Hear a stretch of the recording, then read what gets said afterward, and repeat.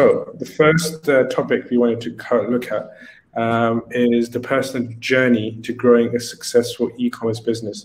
What's quite interesting is everyone's come from their own different environments and found a niche that has been working really well for them. So if we can start with Shimi, in terms of your personal journey from where you started, what kind of were your challenges and victories perhaps to where you're at this moment in terms of your e-commerce and your business operation? Okay. Well, like I said before, I started in 2014, end of 2014. And the hardest bit was finding the first product and learning how to find a product. But I think saying that, the hardest element of all of it is the idea of having a failed product and realizing that it's not a big deal and it's very normal. And many of our products have failed. And again, I've seen so many people just through teaching and helping other people. I see so many people where their first product or one of their products fails, and as soon as they have a failed product, that's it. Hand the towel in, it's done, it's over. But in actual fact, a failed product can be a lot better than a successful product, because you learn so much more from a failed product of what not to do. So our first product actually ended up being quite successful. Our second two weren't as successful, and then we went on like a crazy 5 or 6 run of successful products.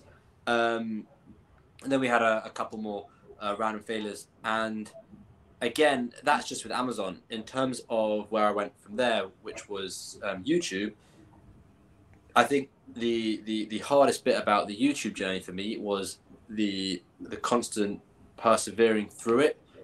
Even though my first few hundred videos were getting between 10 and 50 views, and I did a 100-day challenge when I first started YouTube, and it lasted about 250 days of posting every single day, and I think I got like 3,500 subscribers from that, and by the end my videos were getting maybe 100 views, and even then at that point I wasn't making any money from it. It was just like, what the hell am I doing? And that taught me one of the biggest lessons, which is just persevering and not giving up. If something is difficult, if something you don't see an immediate reward, then it doesn't matter. I mean, the whole get rich quick schemes that are all over the internet now are such rubbish, and you've really got to play for the long game. So think 5 years in the future, think 10 years in the future. Hopefully, not everyone can do that, because some people have expenses and things that you have to pay for right now. But if you have the luxury, I should say, the luxury of being able to look 5 years in the future and plan for 5 years in the future, it broadens that room for failure, and it kind of makes it non-existent, because you can fail 100 times in that 5 years, as long as by the end of the 5 years you kind of come through. So yeah, that's with Amazon and YouTube. In terms of print on demand, I got really lucky with print on demand, I should say. My designs took off very quickly. Now it's a bit different. It's a lot more competitive, a lot more oversaturated. And again, I think all of these different businesses, Amazon, print on demand, YouTube, doesn't matter, physical, digital, whatever it is, the one true consistent thing of all of them is just, are you going to stick with it until you see it work? Or are you going to stop as soon as it gets difficult, or stop when when something doesn't work, when something doesn't go your way? And, if you're the person who can stick with it, then you'll be absolutely fine. So, yeah. That's quite inspiring. I think you mentioned a 100-day challenge, which lasted 250 days. Yeah. That's just dogged perseverance to keep going and keep moving, and until you get what you're adamant on. So kudos to you for keep going, and yeah, thanks for sharing your insights and story. Dan, if you can go next, please. For sure. I think I can lead on from what Shimi said as well.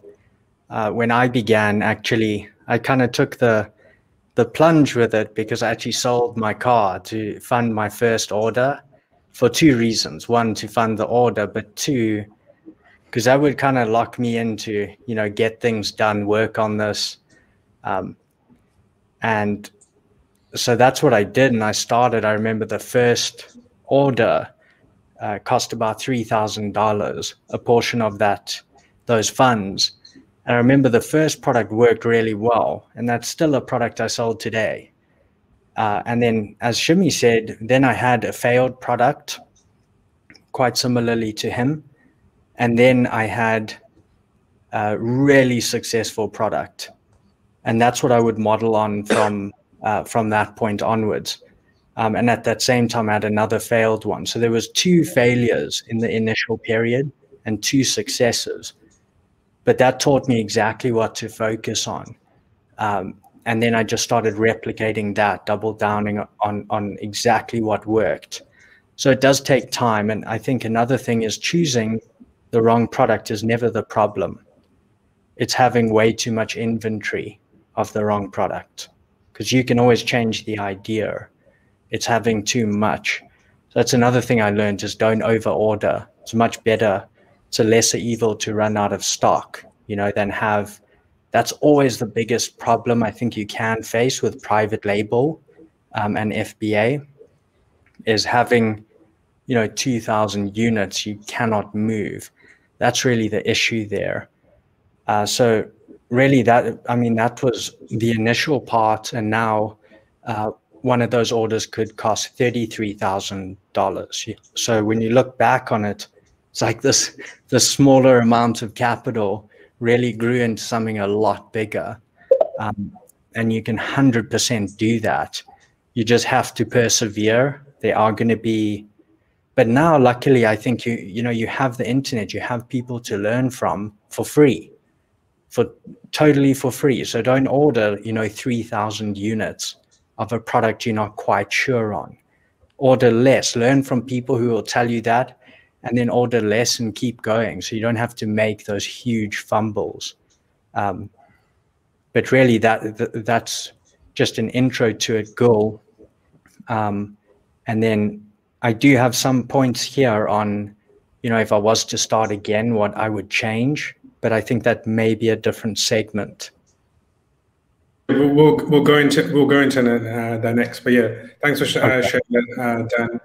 Yeah, it's a good commitment and a scary one as well. But you are adamant in terms of what you wanted as to selling a car to pursue your dreams and your focus. And as you mentioned, there's no such thing as a bad product. It's having too much of the bad product, and then being kind of not necessarily pessimistic, but being cautious and resourceful with what cannot work, and being quite adaptive. Great. Mike, if you can go next, please. Okay, so yeah, my journey, I basically, when I started, I was at rock bottom in my life. I'd lost everything. And I think going back to the perseverance thing, and yeah, you've got to be perseverant. I've had businesses in the past that have failed. And when I started this journey, we'll call this this chapter of my life, I, like I say, was at rock bottom. I had nothing. And my challenges at the beginning were being able to provide an income, being able to pay bills. And basically, I remember I had a conversation when I first started with my partner, and I said, look, even if I can just do £25 a day to start with, and that was my target, and that's it. That seems so long ago now, but that was my target, and it was set myself a goal and try and achieve small targets every month. I'd just increase that and increase that and increase that to a point where I could afford to buy stock. And I think, yeah, it's with business, you've got to make sure that you don't rush into everything, and take things slow and set yourself like small baby steps, I think. And that's how I got from nothing to something. So if that makes sense. No, yeah, I think it can be, very difficult to have difficult situations, but then still kind of persevering. I think that's kind of the key premise. But beyond that, it's people think it's easy, it's simple. People like to see at the end of the journey that it's always been simple and easy in these kind of. It's really appreciate you sharing your story in that context, and you know you've done pretty well with the Jordan jerseys hanging behind you. Yeah, it's crazy because I think as well, like research as well. So like one of the things that resonated with me is someone was like, how many TV series have you watched? How many computer games are you playing? Like how many hours have you put into watching Breaking Bad or whatever? And you work it out, and you will put hundreds of hours into that. But people don't realize if you just sacrificed that playing the PlayStation or watching a box set and researched what you want to actually go into, then you can make something from it. And I think that's a lot of people just will not put the hours in and won't do the research behind what they want to do. I think that's one of the things for me is everything I do, I research and make sure that I know I've thought of all the outcomes or what the possibilities are, how much I'm going to make from this product, and who's selling it, what's my competition, and things like that. So I think research is a massive part of it as well. Yeah, definitely. I think you guys are adamant, examples of, you know, research, being meticulous, being focused on what you're doing is paramount to success, and it takes time. There's no shortcuts. So yeah, thanks for sharing your insights and story, Mike. And Zain, finally, if you can share yours as well, would be great. Thanks. So it's a long story. I will keep it short. Grab your popcorn in the meantime. So let's really get started. I was working as a product manager in a telecom company, and one day, just all of the sudden, I said, what I'm really doing with my life, like what I am actually doing. And on the same day, I resigned. That true story. And I just thought, what I'm going to do. And I said, in a worst case scenario, what I can do is I can move to the living room and I can rent my bedroom on Airbnb. And this is the way I will be able to pay my expenses. I wasn't married back then. I had no responsibilities or whatsoever. I was still waiting for my salary to come. As soon as my salary came, and I said, I want to start something. I want to do something on my own. I want to start my own business. I went to the council. I was living in London at that time, and I went to the council and I said how much it will be to have a pop-up stall inside a market, and they told me £35, and I said that's fine.